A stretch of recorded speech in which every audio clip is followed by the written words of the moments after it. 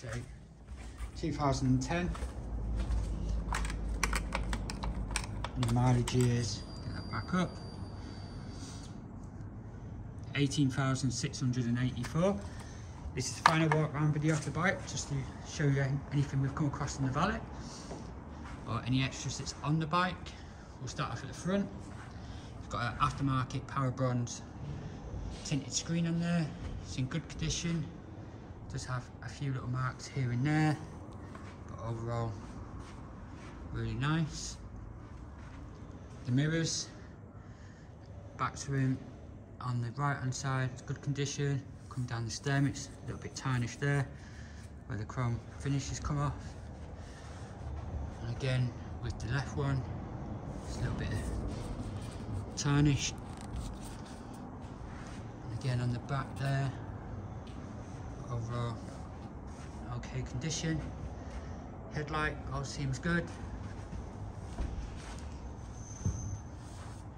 A few little stone chips here and there, as you would expect with the mileage. Overall nice condition. Both fork legs are nice. Has a radiator guard.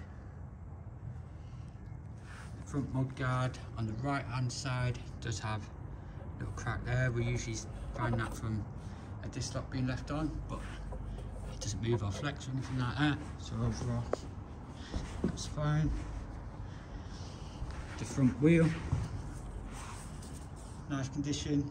Does have the odd stone chips here and there. One there. A couple that's been touched in. Overall nice condition. All the headers are nice.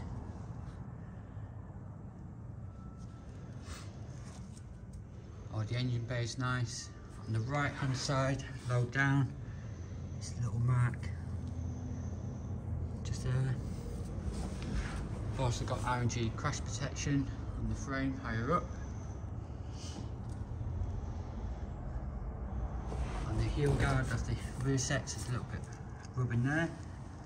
Again, nothing out of the ordinary. All the swing arms nice. Again, the rear wheel has the odd little stone chip here and there. But again, nothing out of the ordinary. We've got carbon fibre hugger on the rear there. Got Yoshimura twin exhaust. Really nice.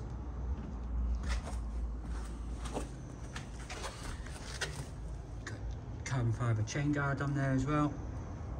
Chain and sprockets in good condition.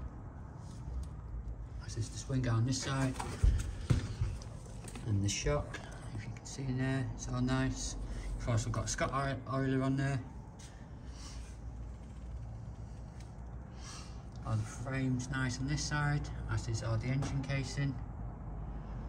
More R&G crash protection there.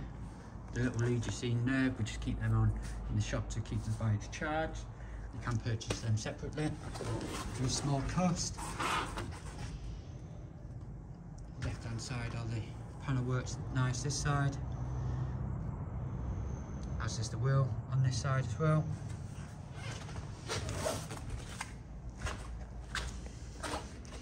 To the rear, there's a slight little rub mark on the right hand side there. Left hand side's all good. That's generally from people getting on and off. Rear seat's in really nice condition, as is the main seat. Got a tank protector on there. The tank's in nice condition, does have a couple of marks here and there.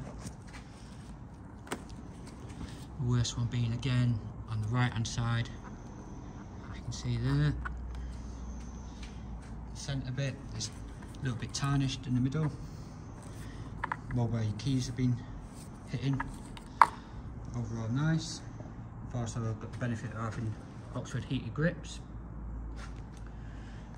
Also aftermarket levers on both sides. All the dash does as it should.